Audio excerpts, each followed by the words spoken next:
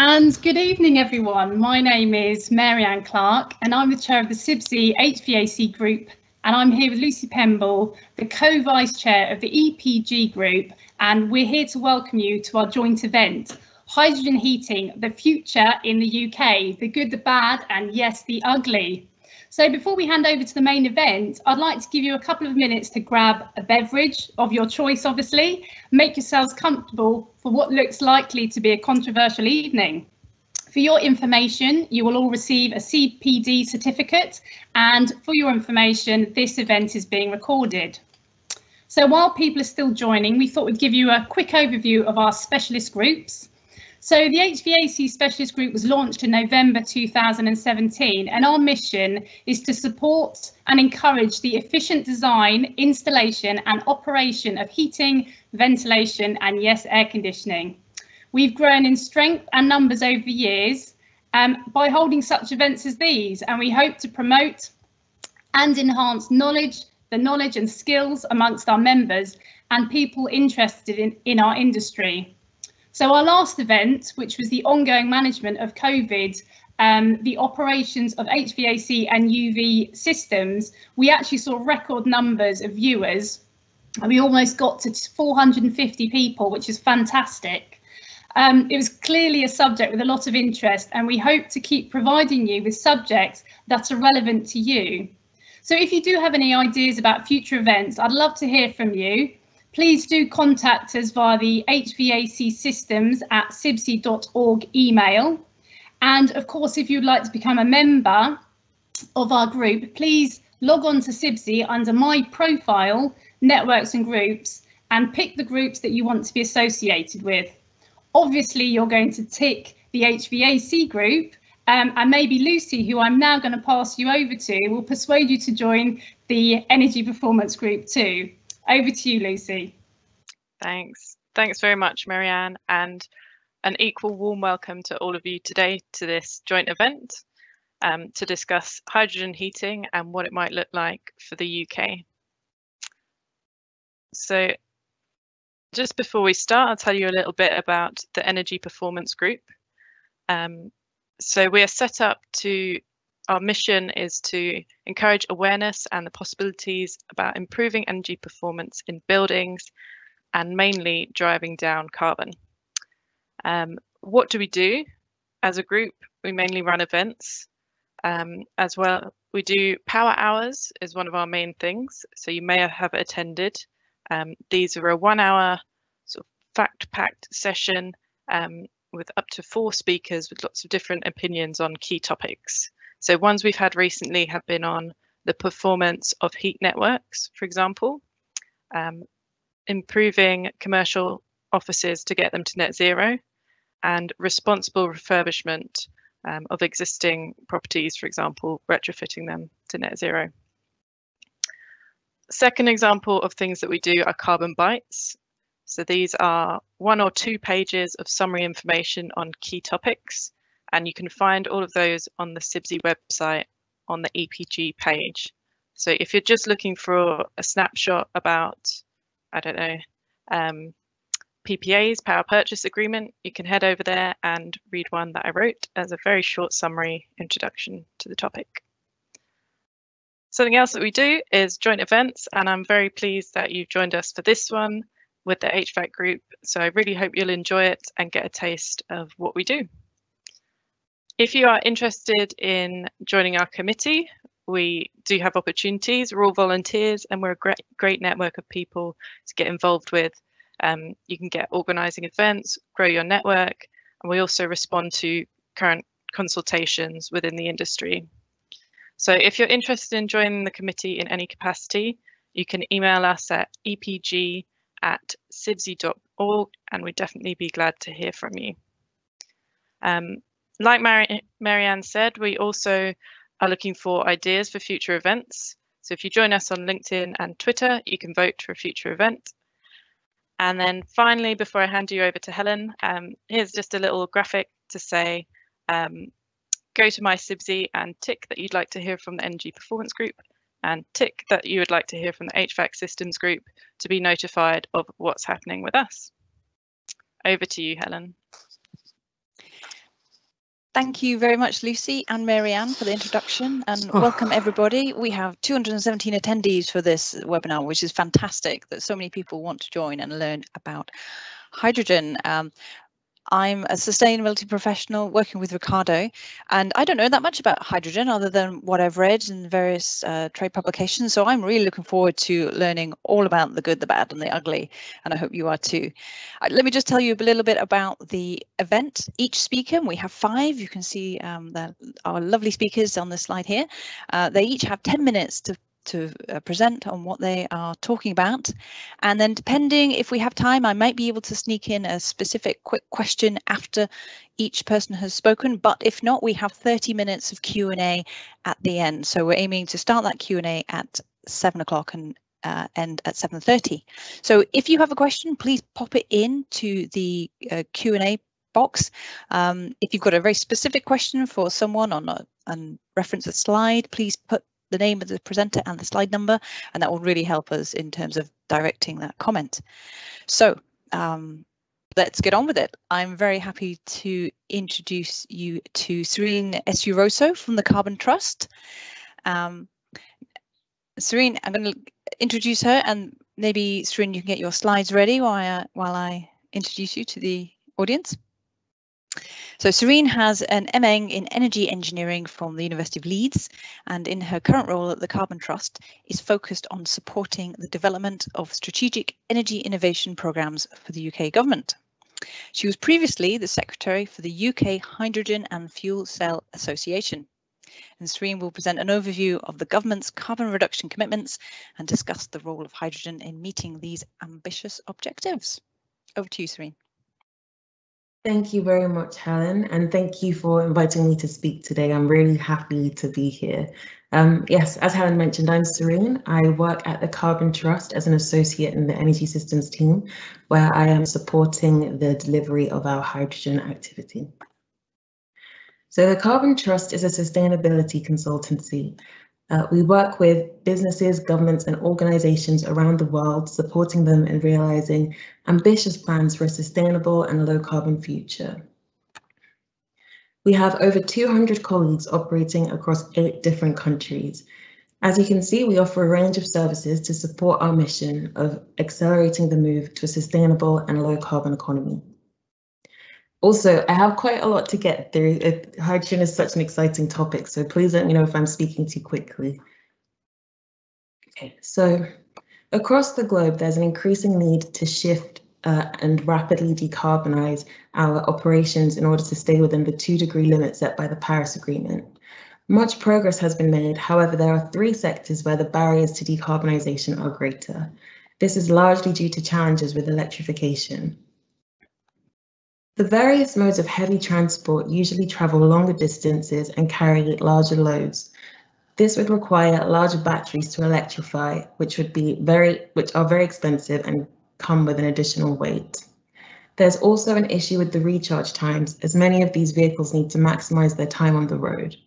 This is an issue that's also felt by fleet vehicles, heavy or light.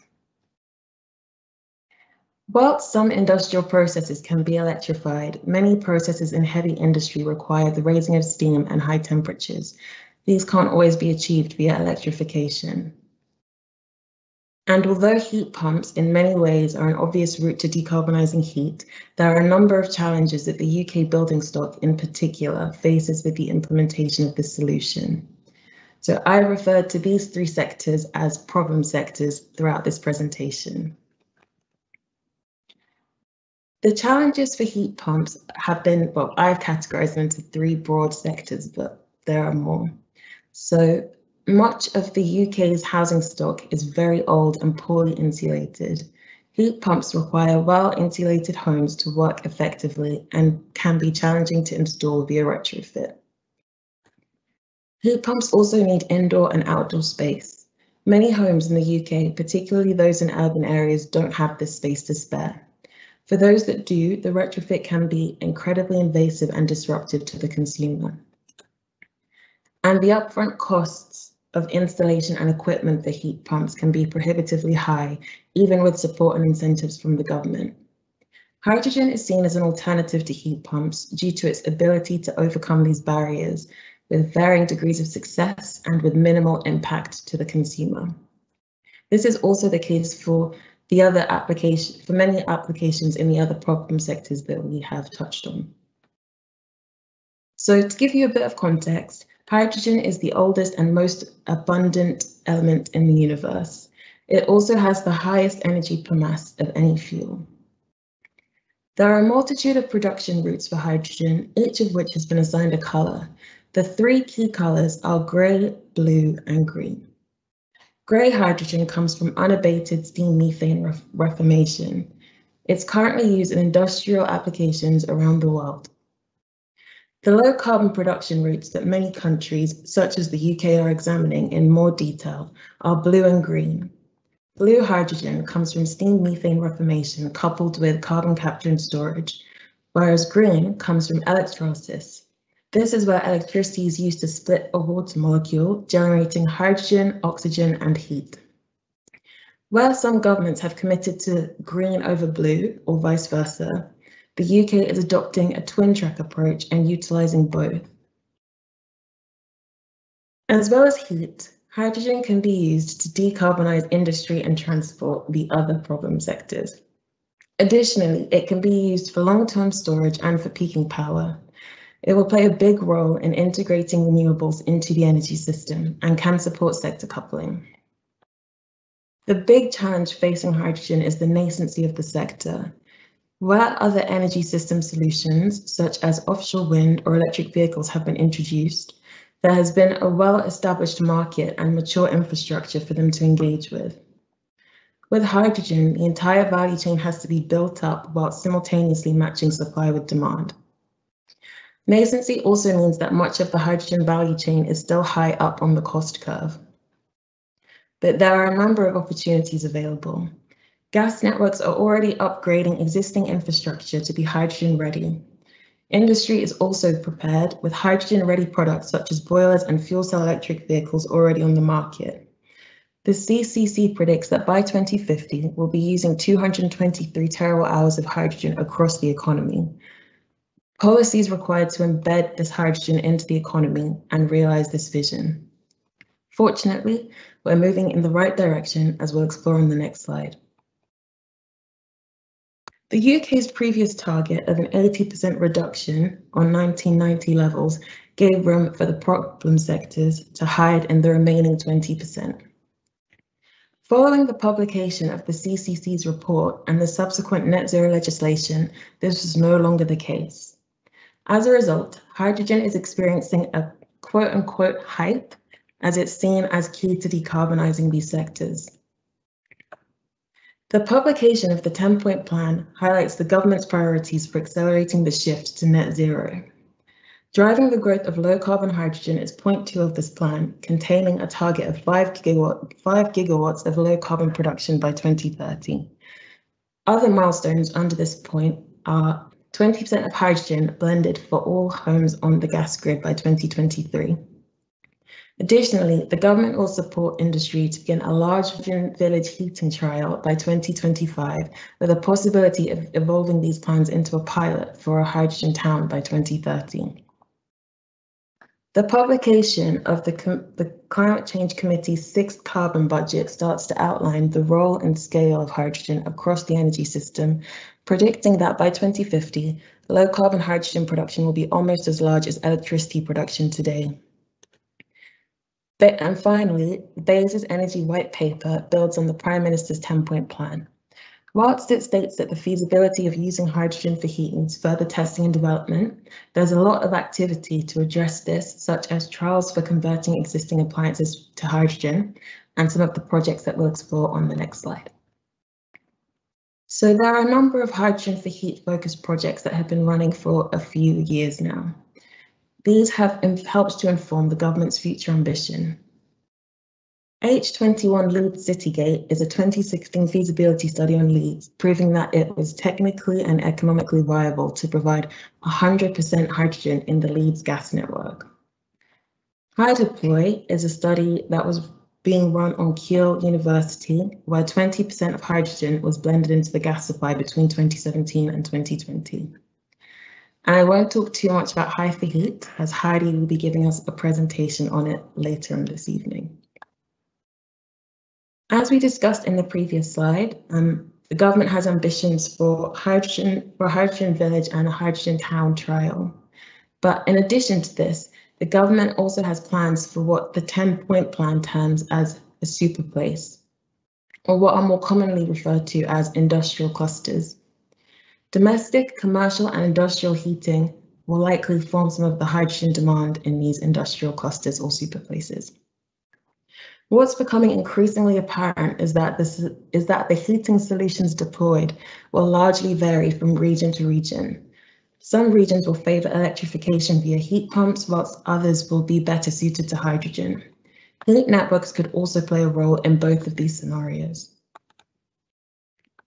So, decarbonising heat will inevitably have an impact on the decarbonisation of the wider energy system, especially given the variety of solutions that will be deployed. Yesterday at Carbon Trust, we launched our Flexibility in Great Britain report. This report investigates how flexibility can support our ability to reach net zero. 3 heating pathways were modelled by Imperial College, with different levels of flexibility, deployment, and sensitivity analyses carried out. One of the key findings from this report was that the use of hydrogen across the energy system brings both carbon and cost benefits. To realise these benefits, however, a portfolio of production methods across blue and green hydrogen is required, as well as the availability of CCS infrastructure. We've had the first 2 days of our 3-day launch event, but you can still join us tomorrow to hear from the chair of the Hydrogen Committee at the Institution of Gas Engineers and Managers, and the head of innovation for energy systems at Innovate UK, as well as a few others. But if there is one message that I could leave you with, it's just that there is no silver bullet to the decarbonisation of heating. To make the best use of the resources available and reach our net zero goals, we will need a mixture of solutions across the country. So thank you so much for listening. And if you'd like to find out more about our Flexibility in Great Britain report or tomorrow's event, or if you have any questions, please feel free to get in touch with me. Thank you. Thank you very much, Serene. That was excellent. And I completely agree with the need for flexibility. So we do need to move on to our next speaker, who is Chris Train. Chris Train of CT Energy. Chris is the former CEO of Cadent, Britain's largest gas distribution network. And he is now spearheading ENA's Gas Goes Green programme to create the world's first zero carbon gas grid here in the UK to hit our 2050 net zero carbon target. Now, Chris will present a view of hydrogen in terms of heating from the perspective of the gas industry and consider its aspects of sustainability. So please, lovely audience, if you have a question, post it into the Q&A box when you think of it, with the name of the speaker and the slide number if you've got a very specific question, and we'll pick them up at the end. So Chris, over to you. Lovely, thank you very much, Helen. So yeah, Chris Train, I've 38 years experience in the energy and utility sector, and I stepped down as Chief Executive of Cadent about 18 months ago now. And I've been working on behalf of the 5 gas networks on hydrogen strategy and policy development through the Energy Networks Association. So I'm really here talking on behalf of the 5 gas networks, the 4 distribution networks, and National Grid Transmission. I also ought to mention the interest that I was a HVAC engineer probably about 30 years ago in my career, so you know, have a great passion for the subject area. And if we look at the challenge of decarbonising heat, then as a sector, the energy sector has made significant progress. And I used to run the electricity transmission network in National Grid in the early days, where renewables were starting to actually have an impact on the management of the system. And we have done very well in the power sector, but we still have a long way to go in transport, in heat, and particularly in industry, as Serene was talking through her presentation there. So the decarbonisation of heat, I think, creates the biggest challenge. And one of the reasons that that is the biggest challenge is it represents approximately 1/3 of our emissions, but more critically, 25 million homes will require a low carbon solution by 2050 in order to be able to achieve the net zero. And all of the decarbonisation journey that we have had to date has been, the customer has been immune to any developments and changes, and we as an industry have helped to facilitate that. But as we move into heat and transport and industry, we start to impact downstream of the meter, and therefore getting the consumer options right is going to be absolutely critical. And I think we will have a mix of locally specific solutions. And alongside that, throughout my career, we have talked about the goal of energy efficiency.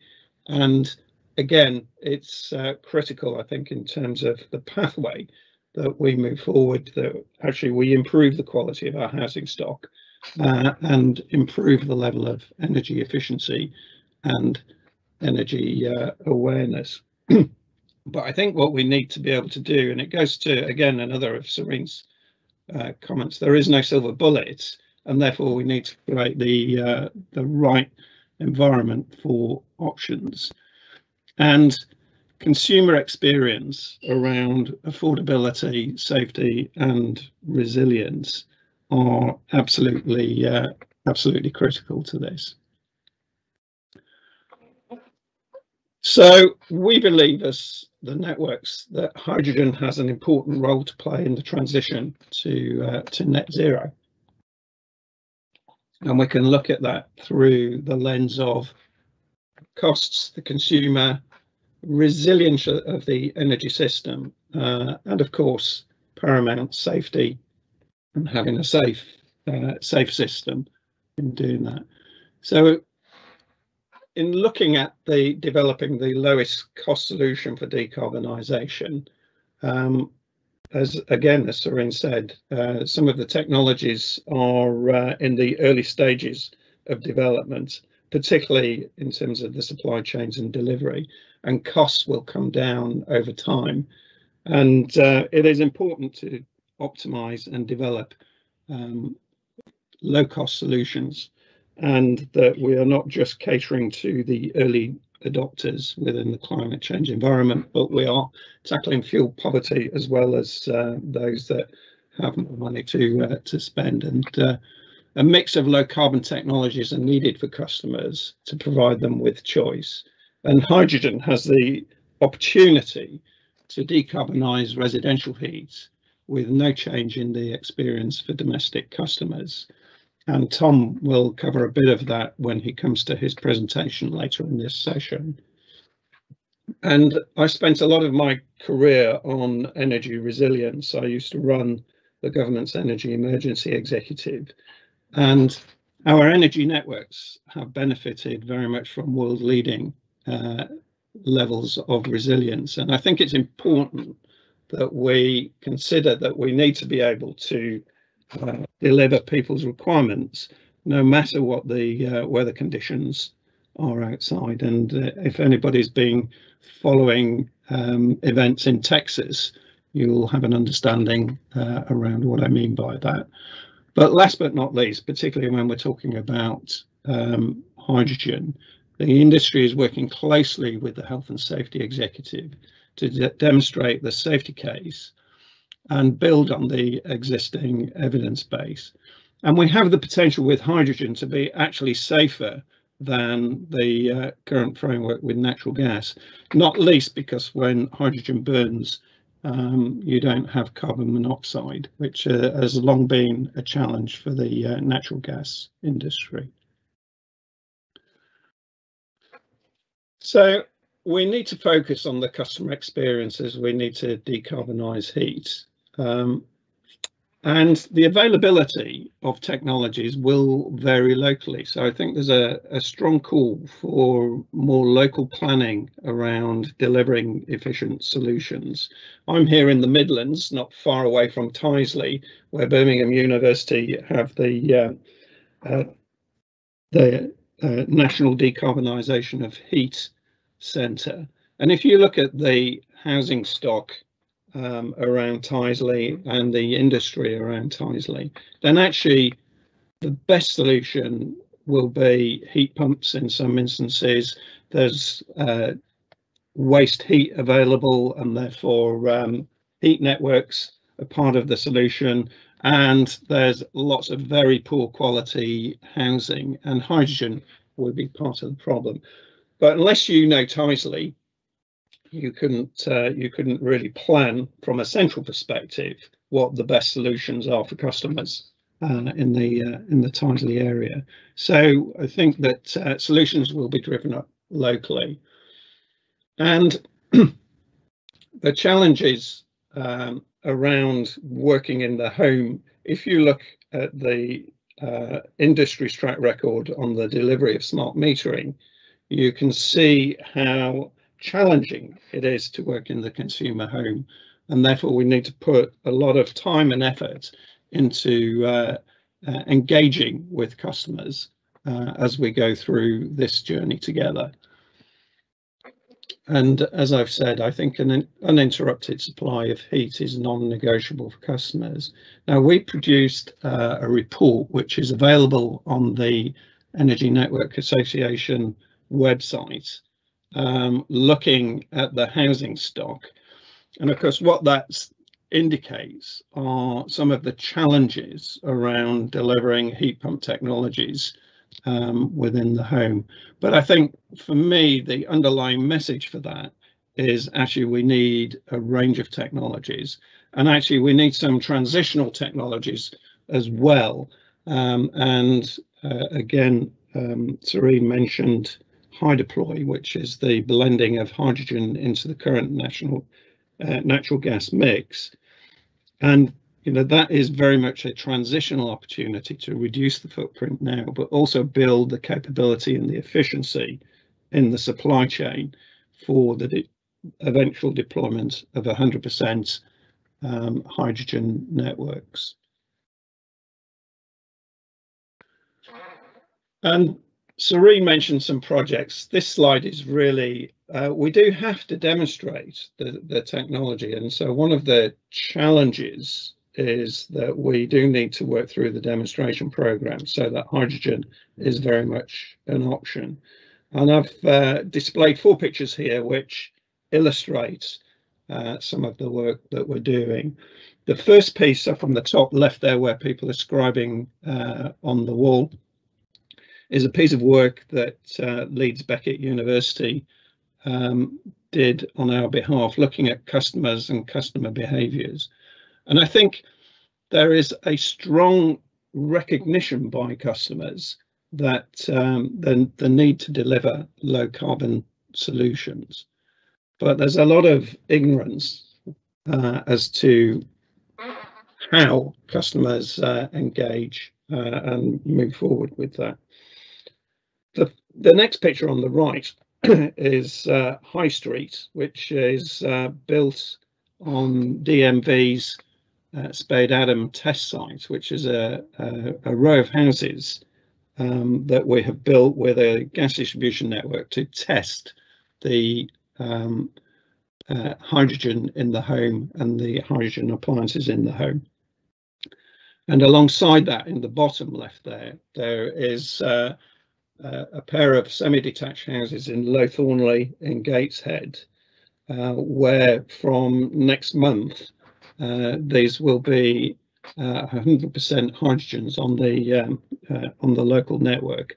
And we've been able to develop and adapt to the next phase of the HyDeploy project, which is the blending that was mentioned at Keele University. And because we have hydrogen production capability at the second phase on the public network at Winlayton, we have taken the opportunity to build the houses and actually demonstrate what this means in terms of the home. And then that very bleak looking picture on the right hand side there is the H100 project at Fife, which will be an end-to-end supply chain. So from a wind farm producing green hydrogen and delivering all the way to the customers and customer delivery. And that will be up and running by 2023. And this is just a small example, I think, of the work that we have been doing to be able to demonstrate the feasibility of hydrogen as a low carbon heating option. This is a slide which is far too difficult to read, but really it's there as illustrating. This is a piece that we have been using through social media, which is demonstrating the benefits of utilizing hydrogen in the home. And I guess the message is, from a customer perspective, it really does not change the nature of how you both obtain and how you utilize heating the home, and it kind of does that. So that Chris must hurry you to the end, I'm afraid. Yeah, that's fine. That's good timing, because this is in fact my last slide, and I think this is there to demonstrate the complexity, and that complexity is driven that we need actually a whole system solution to deliver this. We need a very systemic approach in order to tackle the challenges within the various supply chains and deliver customers options and choice at the lowest costs available to decarbonise and meet the challenge of net zero by 2050. Thank you. Thank you very much, Chris. Now we have lots of questions coming through in the Q&A box, so speakers, I very much encourage you to have a look at these questions and answer them directly and help keep that kind of flow of knowledge going throughout our seminar, our webinar. But we must move on now. Thank you very much, Chris. We must move on to our next speaker, who's Dr. Ricard Lowes from Exeter University. So Richard, if you can get your slides ready, I will just introduce you. So Richard is a researcher and lecturer at the University of Exeter's Energy Policy Group and has a particular interest in clean and sustainable heating. He's previously worked at a UK gas transporter, and today he will be presenting a position which maybe challenges the idea of hydrogen use for mass scale heating. So Richard, are you ready? Over to you. Thanks very much, Helen. I think I'm ready. Good evening, everyone. I'm hoping that you can see my screen if I press that button.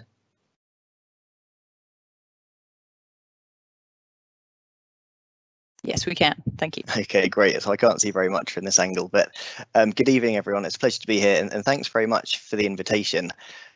Yes, as Helen said, I was invited to come and give the sort of skeptic's view on hydrogen from an informed position. I didn't really want to come across as a total skeptic, so I thought I'd take the approach of using the event and using it to my the title of the event and using it to my advantage. So I'm literally going to be talking about what I think the good, the bad, and the ugly bits of hydrogen for heating homes are. And I just wanted to start off with a couple of pictures, really, a couple of metaphors that some of you may have seen before. But many years ago, I think probably before I was born, actually, a Heineken advertising campaign was based around this idea that Heineken refreshed the parts that other beers couldn't reach. And I'm going to sort of explain why I think that's what the role for hydrogen in heating is.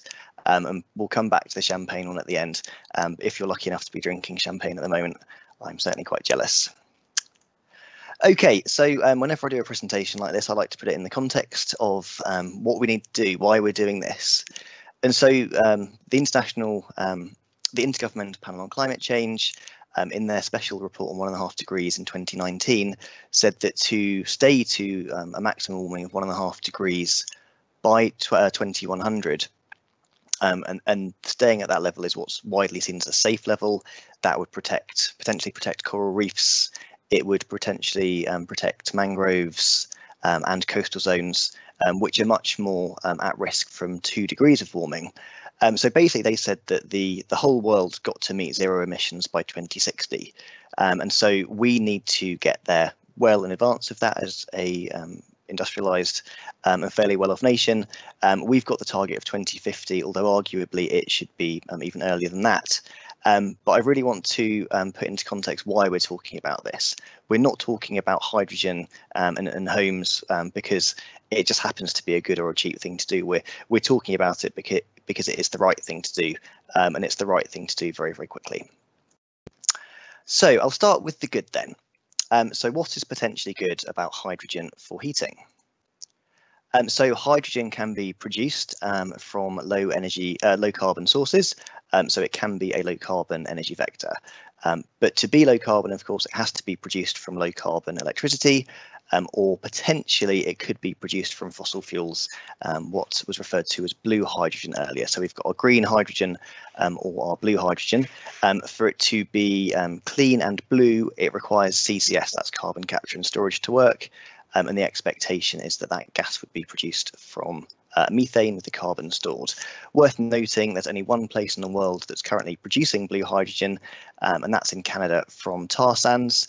And it's actually not a specific hydrogen site, it's part of the wider cracking process.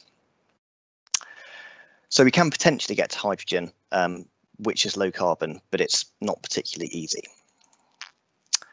So in theory, we can use the existing pipes, and I've seen a point raised in the chat about the current replacement works going on.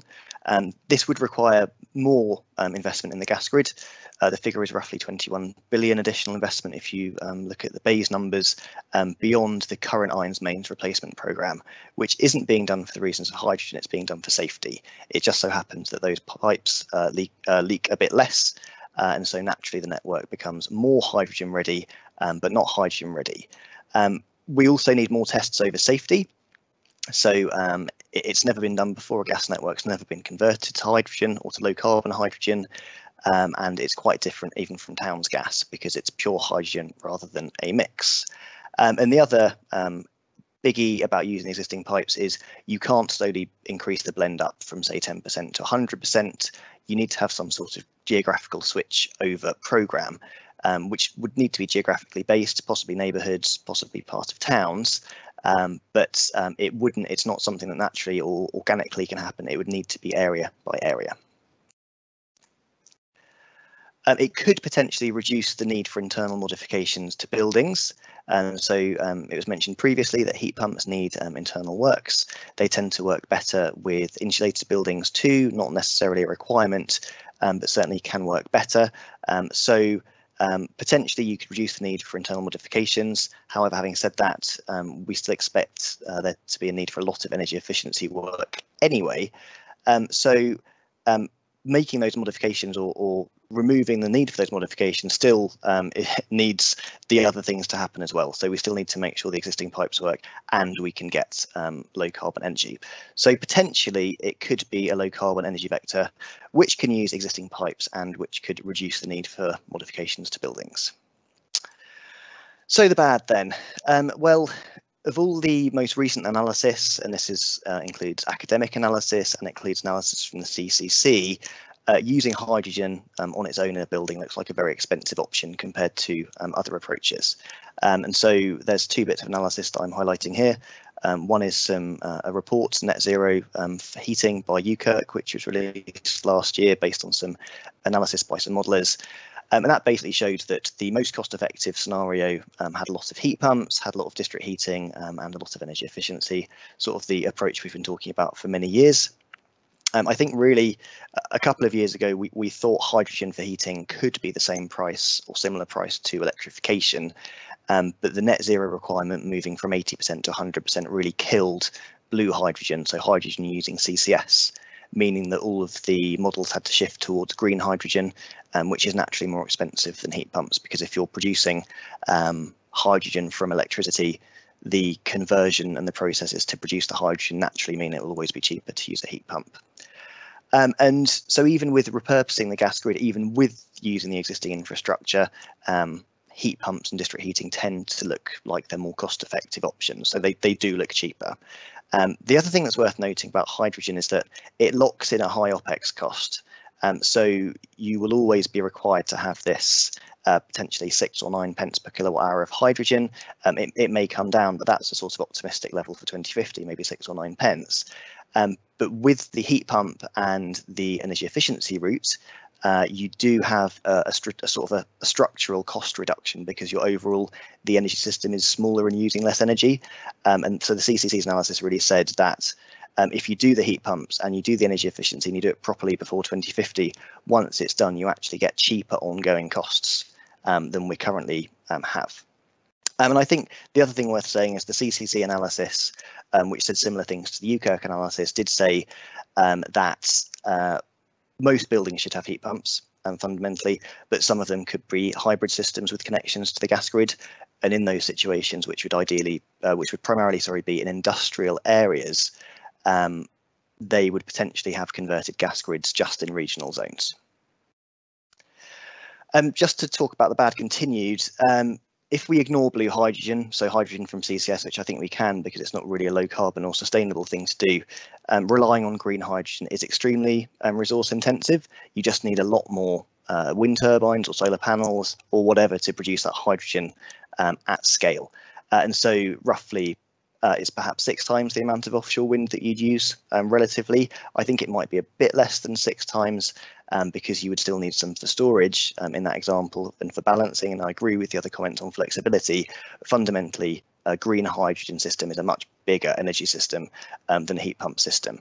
And as a result, it has knock-on impacts for costs, which I've talked about already, but it also has knock-on impacts in terms of things like embodied carbon in the wind turbines, in the wires, and so obvious cost knock-ons associated with that.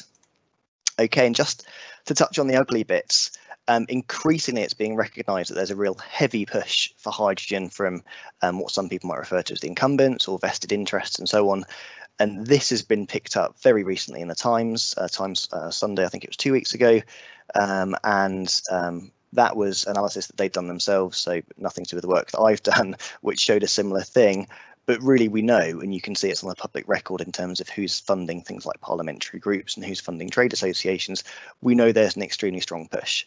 And that extremely strong push, which I've also analysed in detail, others such as the Corporate Observatory for Europe have too, have seen this increase in hydrogen interest happen at the same time as it's really grown in terms of political interest. And this is all despite the fact that an actual gas grid has never been converted to low carbon hydrogen ever. I guess the final thing to say on this slide, just to labour the point, is that I think it's ugly not because I necessarily disagree with lobbying, but I think anything that detracts from technologies that we know can decarbonise heat and we know that can work at scale because they do in other countries, I think there's a real issue there that we might potentially be seeing people trying to stall change when we know that the challenge for decarbonisation is so huge and needs to happen so quickly. Okay, so just in terms of the value of hydrogen then from a sort of technical or system perspective, others agree with this. It's not just me saying this. It provides instantaneous high temperatures when burnt. And so that's a really useful attribute, particularly in bigger buildings or in buildings that are less well insulated. And it's really important from a storage of energy perspective. We actually think hydrogen could be the big interseasonal storage form. And that's certainly how it appears in the energy system models. But in that context, it's being used to store energy at times of excess production, perhaps in the summer, autumn or spring. And that energy is then being used in salt caverns or storage sites and used in power stations to back up the power sector in this much more electrified system. But it's inefficient and pricey. So when you produce your hydrogen, you are losing possibly half, maybe a bit less in the electrolysis process. That might get a bit better, but because of the nature of the process, you will always be losing some. You have to have an electrolyzer to do that, and storage and transportation. So as a result, it's always going to be more expensive than electricity if you're producing it at scale.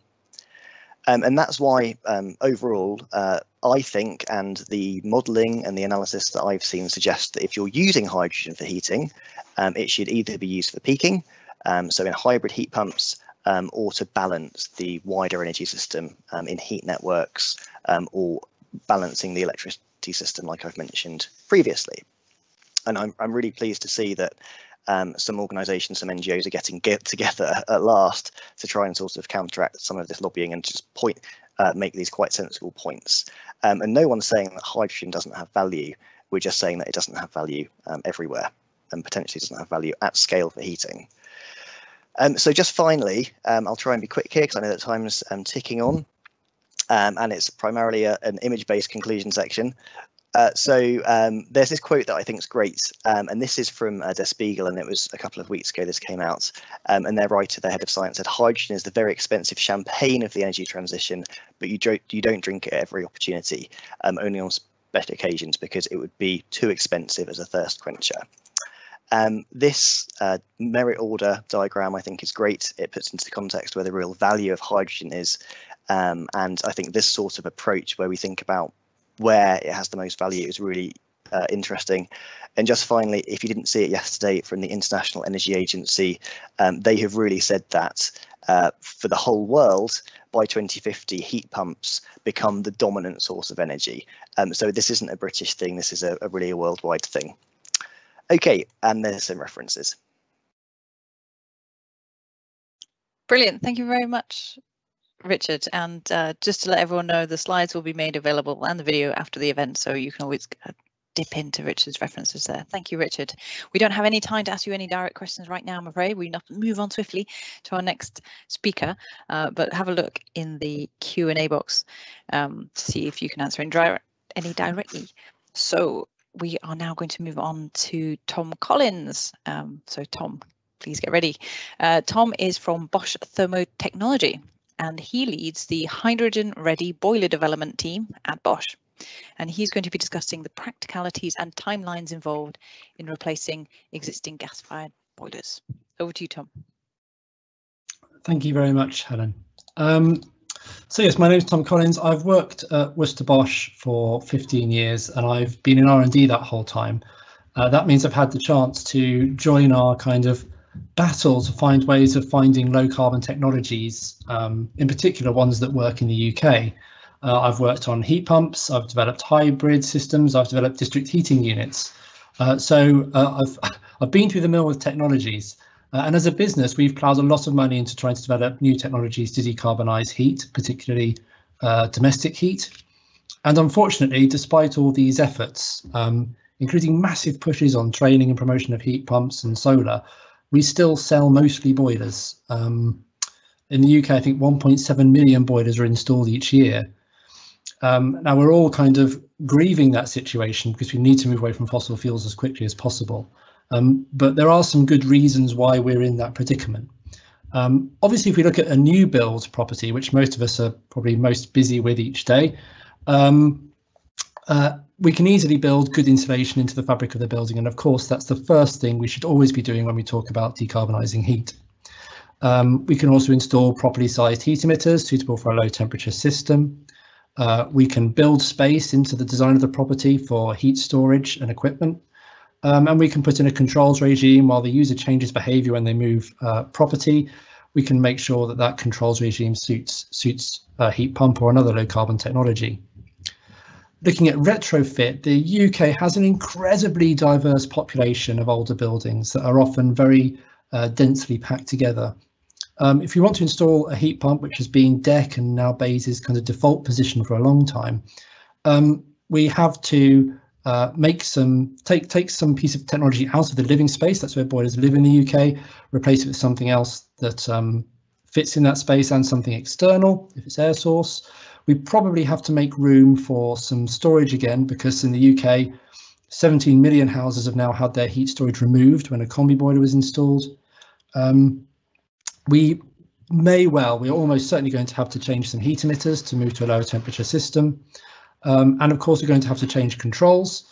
Now, that's not so bad if you're going to insulate the property well, but there are limits to what you can do with preheating or keeping the house warm. UK residents don't like waking up hot, we've learned the hard way. And in perhaps around 10% of properties, the pipe work for that heating system won't be appropriate and might need renewing. And that's kind of one element of all these combined ones that mean often disruption or at least a longer installation time is associated with a heat pump. And that's on top of this upfront cost that Serene mentioned, as well as, unfortunately, due to sometimes a lack of skills and knowledge amongst installers, a sense of uncertainty about the performance of the appliance in the end. Now, some of the things can be overcome, and we will overcome them but you can sort of understand why there's been a barrier, and UK consumers and installers have so far kept installing boilers. That's the predicament I spent the first 2/3 of my career trying to find a way around. There's also an energy system challenge that others have touched upon. Heat demands has very large peaks in the morning and early evening. That's a challenge for an energy system, as well as the seasonal one that Rich mentioned. And even it's not the size of the peaks that create a massive demand, but the rate of change is very strenuous for an electricity network, for example. And at the moment, gas meets that by having that very distributed, deployable, large store of energy through the line pack, the gas squeezed into the pipes. And by varying that pressure, it's called line pack variation, we can deploy energy very quickly, morning and evening. And the gas system does that, not only supporting heat, which is a huge demand, 3 times in the winter what our current electricity system delivers, but also to support the electricity system through all the combined cycle gas stations pulling that same line pack from the transmission system. Perhaps there's an interesting point to note, while renewable electricity and heat pumps have excellent end-to-end efficiency, as Rich mentioned, at energy system level, that's not going to be the point. Grid efficiency was everything back in the days of fossil fuel. As we move into the future, it's becoming all about managing the difference in the time profiles of renewable generation and human end use. So in short, it's all about energy storage, and we've already touched upon the benefits of hydrogen for that. So we're a bit stuck. We need a fuel. We need to do something about heat, and there's nothing we can get people to adopt. And that's where the H21 Lead Citygate report came in, which showed that it's a very, very extensive desk study, actually. A lot of modelling of the system, a lot of experimental work is now even carrying on being conducted, showed that, yes, it's feasible for us to upgrade our gas system. And again, as Rich pointed out, the gas distribution networks being renewed with polythene pipe, which makes a lot of that work, a lot of that pain already done for the gas system. And of course, in the UK, many of us will be sitting here going, yes, I know we've done this before. We did the Towns gas conversion in the 1970s. Actually, interestingly, today, it's a similar number of appliances to be changed. It's just now there are more boilers and fewer cookers and fires. There are a few ways we can look at how you might migrate that technology. Rich talks about the challenge of migration. You could look at converting an existing boiler like we did in the 1970s, but actually for some good technical reasons, that's not feasible. H21 actually modelled exchanging the whole boiler. And at a macro level, the costs were pretty competitive with other ways of decarbonising. But at a local economic level, it's really not attractive, because a lot of plumbers will be scratching their heads working out what to do for a few years if you suddenly renew all the boilers at once. Maybe you could have a boiler that just automatically switches fuels. That would be really nice. But again, it's perhaps a stretch too far for a technical solution. But there was a fourth option that occurred, which is, why don't we design a hydrogen boiler? We can back convert that in the factory to natural gas and sell it as a natural gas boiler where people are still on natural gas that can be converted really quickly, really easily to hydrogen. And that's really what's been adopted, and that BEIS are now investigating and exploring and supporting through Hyperheat. So the story in the house then becomes a bit simpler. At end of life, when a boiler naturally is replaced, we replace it with a hydrogen ready variant. And on the day that the network gets switched over, we change a few parts and the boiler's burning green gas. Those components would be, for those of you who are techie, perhaps a burner, a gas restrictor and a code plug. It's very similar for those in the field to an LPG conversion. It's an LPG conversion plus a burner. And the boilers really are identical from the end user point of view. From the outside, it's identical. Even if you're an installer, on the inside, it's identical. Actually, all the changes happen inside one little module that burns the gas. And even in there, many of the components would be absolutely familiar. They're identical to the ones that engineers are working with today. So the technology is a real like-for-like replacement in terms of a lot of the technology and the experience. So where are we? We have a team of engineers bringing these boilers to readiness, in particular for the H100 project that Chris mentioned, happening up in Fife. So late next year, we look forward to end users using hydrogen boilers. We've already had this boiler up in Spade Adam that Chris mentioned. This is on the inside. That boiler's been heating that house over the winter. But really where I want to land is, I've been talking about hydrogen boilers for a while. There's going to be a mixture of technologies in the future. Hydrogen is not, the slogan for this session was saying what's going to be the dominant technology, and I think that's the wrong question. We're not looking for a dominant technology. We're looking at a future where there's a diverse range of technologies, and we need all of them. There's kind of universal agreement that hydrogen should be used for use cases that are hard to do or hard to electrify. And what's being realised is that heat, and in particular domestic heat, is one of those hard to do things. And really, it's not a technology competition. There'll be no one size fits all solution. It's going to be a mosaic of technologies to suit different applications. Heat pumps, hydrogen and district heating will all play major roles. And I'm looking forward to getting them deployed successfully in the UK as quickly as possible. I'll try and leave time if there is any, Helen, for questions, but I suspect there's not. And so I'll leave it there from me. Thank you. Thank you very much, Tom. Yes, you've predicted correctly. There's no time left for a direct question to you right now. We must crack on with our last but no means least speaker, but we do have lots of questions that are piling up for the Q&A session. So please, although I repeat speakers, please do look at the Q&A and answer any questions that you find particularly interesting. Okay, so we must move on to Heidi. Heidi Genomi is based in the Energy Advisory Programme team in Arup. And she is experienced in delivering multidisciplinary infrastructure projects, and in recent years her work has focused on the whole system energy transition, and particularly the role that innovation in hydrogen can play to support the achievement of a decarbonised future. And so she is currently leading the Arup Plus team on the Hive for Heat programme. Heidi, over to you. Thank you, and thank you for the opportunity for presenting. One of the challenges of going last is I will hopefully try and say some similar things but in a slightly different way to keep you entertained. I will be covering obviously insights into some of the heating challenge we have in the UK, but touching more on the progression and the development that's been made over the last few years, particularly focusing on hydrogen for heating. But before I do, we move on to the next slide. There we go. Just to touch on this map, this global map of which is effectively a heat map of where the most renewable energy sources are across the globe. And the reason I'm sharing this with you is to share the thought that there is not a shortage of energy anywhere in the world. The challenge is our ability to access that energy and transport it from one area to another where the energy is needed. The existing energy system we have is clearly quite complex, and here we're just sharing a schematic view of how an energy system may start transitioning as we move to a decarbonised future. But the key thing to point and note is that any transition to any future is going to require changes both in the input technologies and output and end technologies. The system's integrated, it's complex, there's capacity constraints at various different areas, both locally, regionally and nationally. And any kind of transition is going to require a level of intervention to allow us to move away from a low carbon situation to a zero carbon, sorry, a carbon situation to a low carbon or zero carbon situation. This diagram here you can see is an end-to-end system of the gas network, and that's really important from the gas network. The whole system needs to work together at the same time, and that's one of its challenges with the transition to a decarbonised future. But one of the great advantages of hydrogen and its flexibility is both how it can be produced and then how it can also be used.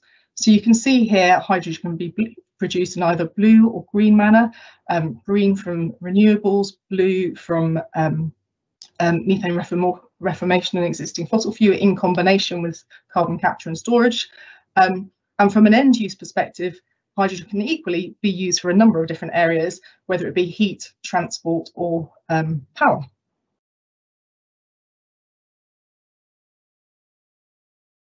I wanted to share this graph with you because this is a really important one and one worth remembering. Just to run through quickly some of the detail. The red line you can see here is the electricity consumption line running fairly consistently across the years at a much lower level than the gas consumption, which is the blue line that you can see going up and down. And obviously it's going up and down for our cold winter months where we all tend to use heating, gas for heating our homes. And the grey line you can see here is the transport demand, which is predominantly oil-based. But just to note a few points, which I think Chris may have already mentioned, but heating and cooling UK homes accounts for about half of all energy consumption, which equates to about 1/3 of all carbon emissions. And more than 80% of existing homes use gas for heating.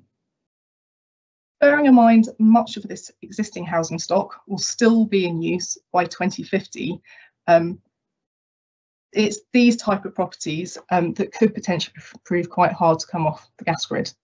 And if we think about converting one energy system to another one, it's fairly inconceivable to think that we could expand our electricity network to something like 4 times the size that it is now, but to particularly meet that top point you can see there when we had the beast from the east and it was very cold and many people just blasted up their boilers. It's hard to imagine us expanding the electricity network and imagine more pylons and cables at various different places across the UK to meet those same sort of demand levels, which varies across the years.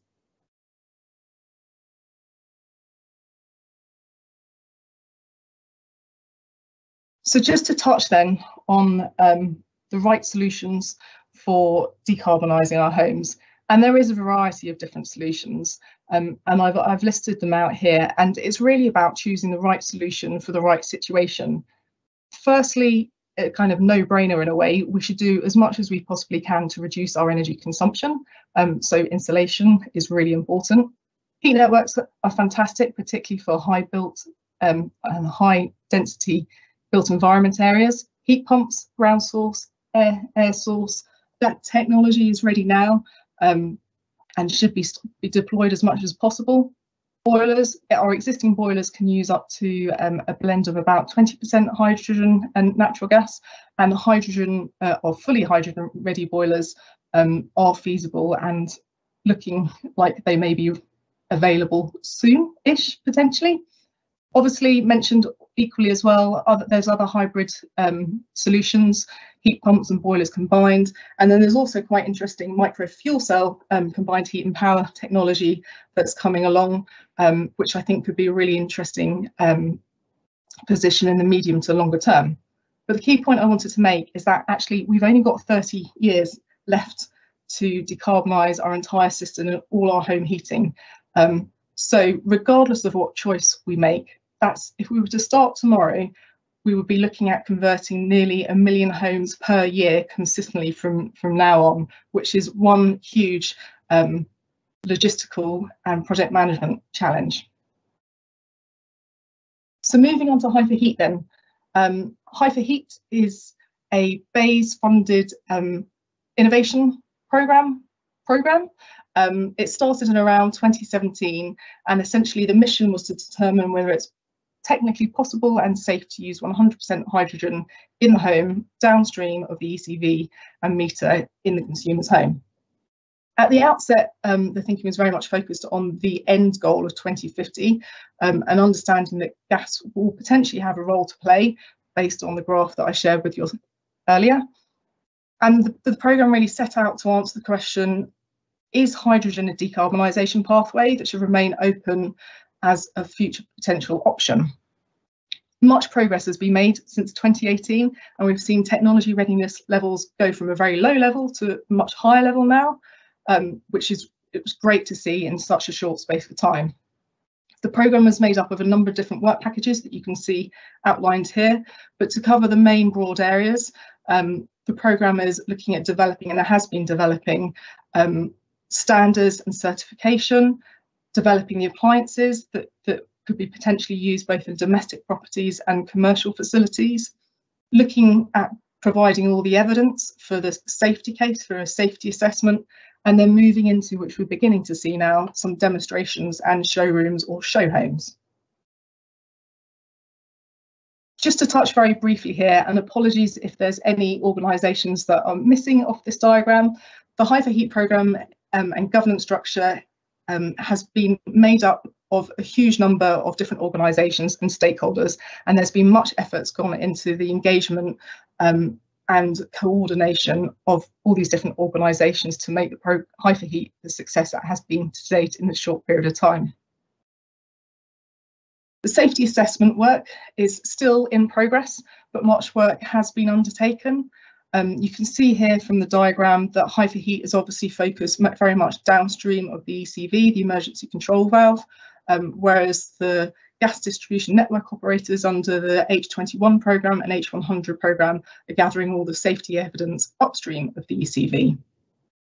There are high levels of confidence that the system can be made to be as safe as natural gas, and we are currently waiting for a verdict, or probably more appropriately to say comment, from the HSE, who are undertaking an independent review of the safety assessment work that's been undertaken to date.